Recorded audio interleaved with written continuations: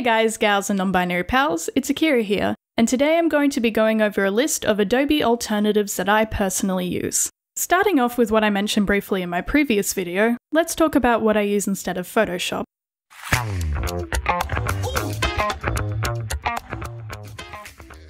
I use Krita for drawing in both RGB and CMYK colours. In case you don't know the difference between those, RGB has colours that can only exist in the realm of digital art, where the CMYK colours has colours that you can print onto just about anything physically. I use GIMP for editing my RGB works, but unfortunately GIMP doesn't have CMYK. So to make up for that, I've been using a free trial of the Affinity suite, and Affinity Photo does the trick just swimmingly. I have also used a free trial of Clip Studio Paint, and I would say that this is also a very good alternative to Photoshop for both illustration and photo editing. In fact, some anime animation studios use Clip Studio Paint for TV shows, so it really does have a lot to offer. Krita and GIMP are completely free, and Affinity is a one-time purchase of $274.99 AUD. And Clip Studio Paint gives you the option to either have a 74 AUD or 324 AUD one-time purchase for their software, depending on the kind of Clip Studio Paint you buy, or a subscription-based model, which I had difficulty finding out which one that was.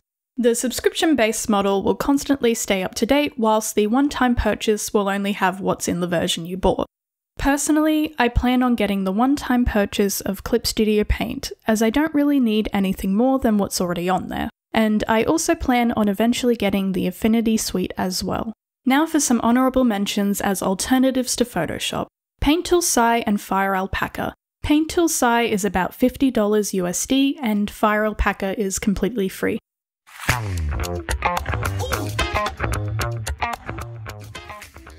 The next software that I've replaced is Adobe Illustrator. I used to use it for designing enamel pins, however now I use Inkscape instead.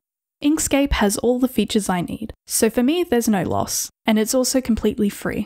I will also mention that Clip Studio Paint has a vector option, so you can design products in Clip Studio Paint as well.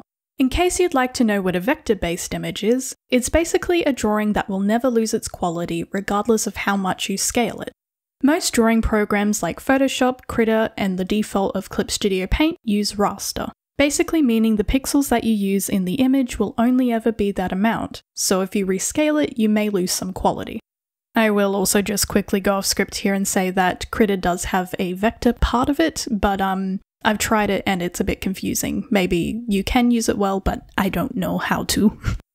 I will also mention that Affinity Designer is an easy replacement of Illustrator, so once again, the Affinity suite is certainly something to look into.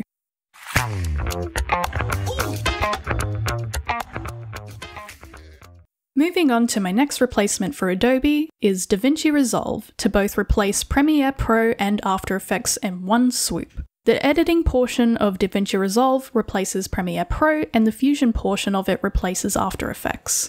There are two versions of DaVinci Resolve, one being completely free and the other being 495 AUD one-time purchase. I currently use the free version and it works just fine for my YouTube videos. However, if I wanted to make a movie or show, which I definitely do, then I will eventually have to save up for a more powerful version of it.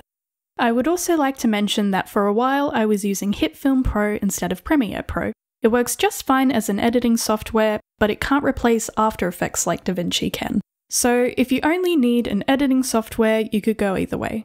HitFilm has a free, Creator, and Pro subscription options. I'm unsure of what currency it's in, but my best guess is that it would be USD.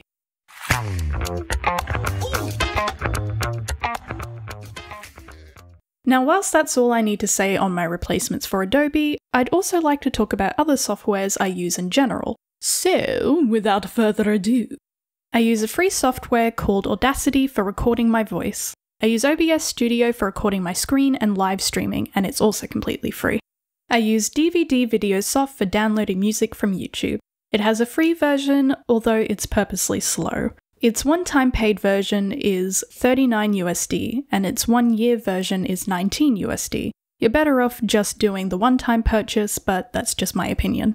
I use Toon Boom Harmony for animation. There are 3 versions of it. Essentials being $28.50 USD, Advanced being $71 USD, and Premium being $129.50 USD a month.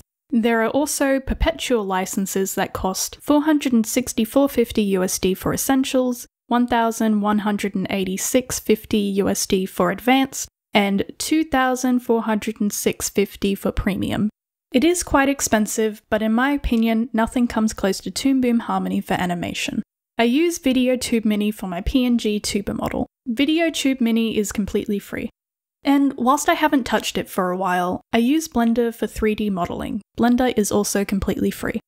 That's all I have for now. I'm sure there are plenty of other Adobe alternatives out there that could have been listed. However, these are all the softwares that I have tried or have knowledge on and can recommend in good faith.